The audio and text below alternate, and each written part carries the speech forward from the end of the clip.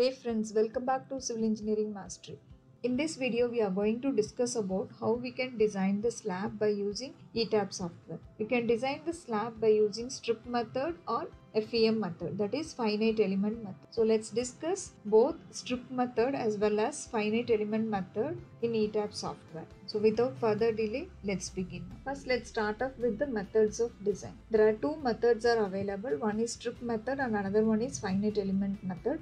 As the name suggests, in strip method, we need to create the strips along the column faces as well as in the middle area of the column, and then we need to proceed the design of the slab. In finite element method, as we know, we need to divide the larger element into smaller parts called finite element, and then we need to proceed the design process. Let's look into the strip method. If you take the slab layout like this, so these are your columns and you have the slabs over here. The area which is connecting four columns, in this area you will be having the slab. So this you have to design. Okay, so here let's see in strip method how we need to divide the strips.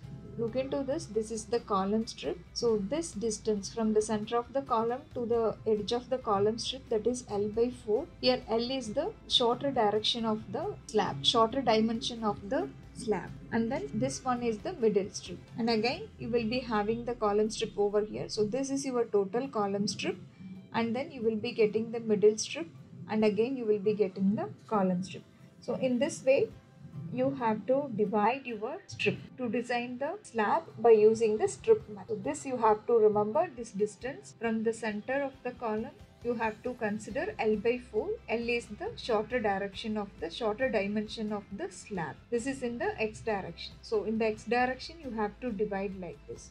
Next, let's look into the Y direction. In the Y direction also you have to divide the strip in this way. Like column strip has to come here, and then middle strip, and again column strip. So this distance has to be L by 4, and again L is the shorter dimension of the slab. And after column strip you have to divide the middle strip. So column strip, middle strip, column strip. So in this way you have to divide in the Y direction as well in order to proceed the strip method of design. Next, let's look into the Etabs model. I have modeled G+3 structure. If you want to know the details about basic detailing, you can look into our playlist Etabs. In that, there will be basic details like how we can model the column, how we can model the beam, how we can model the grid structure. Everything has been explained over there. I'll be providing you the link in the description box. If you want, you can check into that. Now let's see the material definition. Go to define and then material properties. I have defined the material as M25.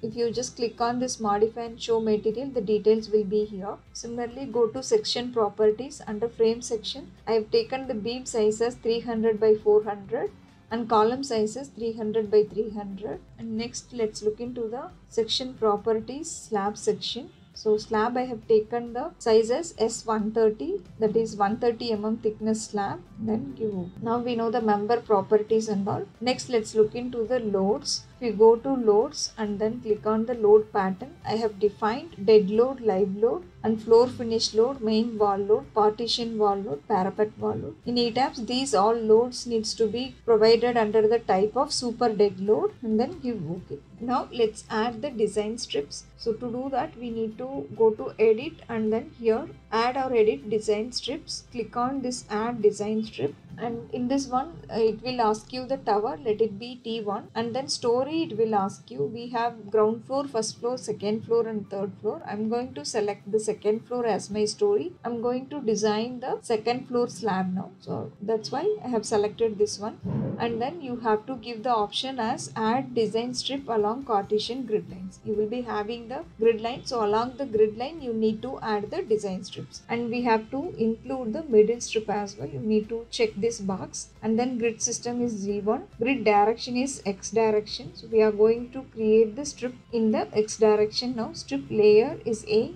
and auto. Give apply, OK. Now you can see the strips. Next, let's add the design strip in the Y direction. Go to add design strips. The story will be second floor, and then grid system is G1. Here you have to include this middle strips, and then grid direction, let's select Y, and then strip layer we have to select B. Click on apply and then OK. Now if you look into this layout, you will be having the strips, design strips in the X direction as well as in the Y direction. To get into the clear view, you can go to this display option and then select strip layer A only. Here under object present in view, you have to select strip layer A. If you want to see the both strip layer, you can select both, or else you can select only one layer and then go to other assignment. Click on this show width. Under design strip object, click on this show width, give apply and then OK. You have the design strips. This is column strip and this is middle strip, and again this is column strip and this is middle strip. If you want to look into the other layer,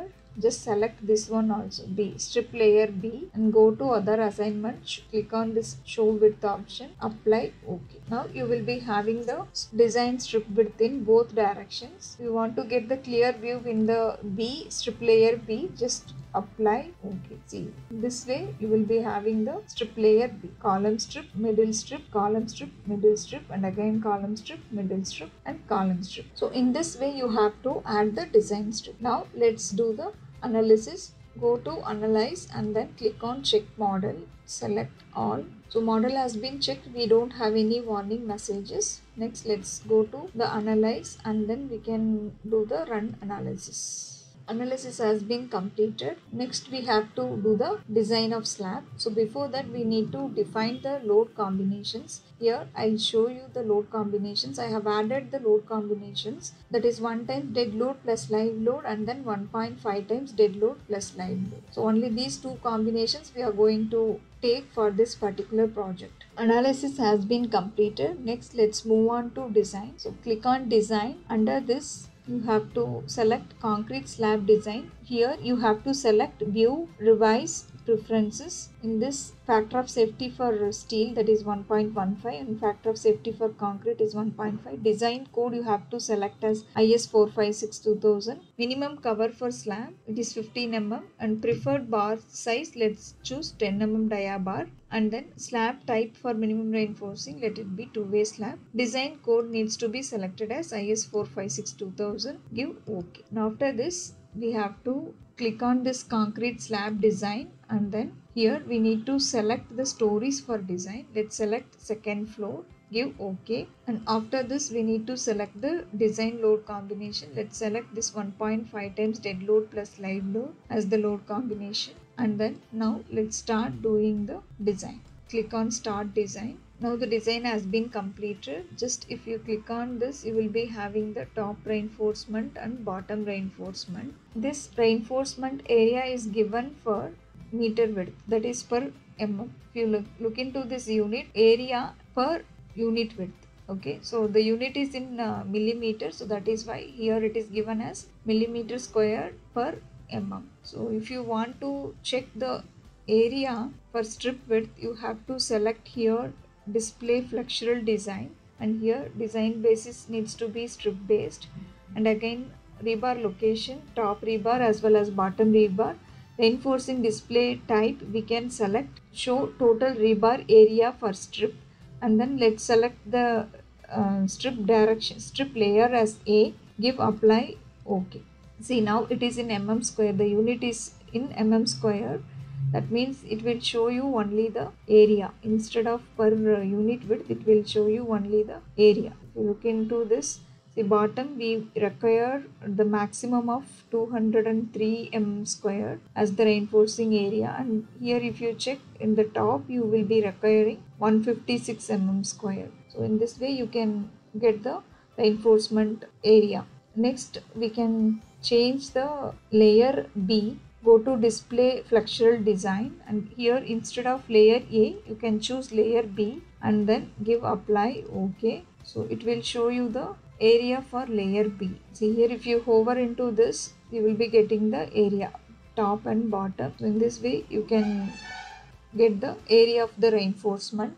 Even if you want to look into the number of bars, that also you can get it from here. See, just select this one under reinforced display type, show number of bars and sizes. You can select bottom bar size is 10 mm dia bar. Initially we have chosen the 10 mm dia bar, give apply and then OK. See, then it will show you the number of bars. 4 number of 10 mm dia bar. Here you need 3 number of 10 mm dia bar. So in this way you can get the number of bars. This is all about the strip based design.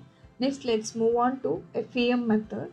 Go to concrete design and then display flexural design. Here you have to select finite element based. Instead of strip based, you have to select finite element based and then select contour averaging at nodes by object and then reinforcement direction and location. Let it be direction 1, that is for top bar, and then click on apply. OK. That will be giving you the contour like this. Rebar intensity is given as mm² per mm, that is the area per unit width.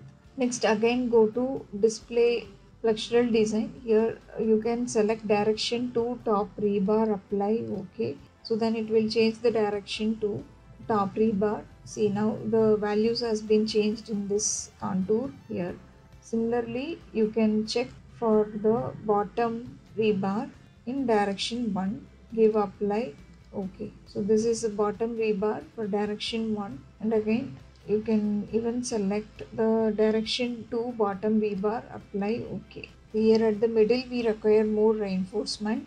So that's all about the FEM method. So in this way you can design the slab. So in Etabs you can design the slab by using strip based method as well as finite element method. So friends, I hope you all like this video. Please do comment in the comment box. If you really like the content, hit the like button. Also share it with your friends and don't forget to subscribe the channel for more videos. Thank you for watching.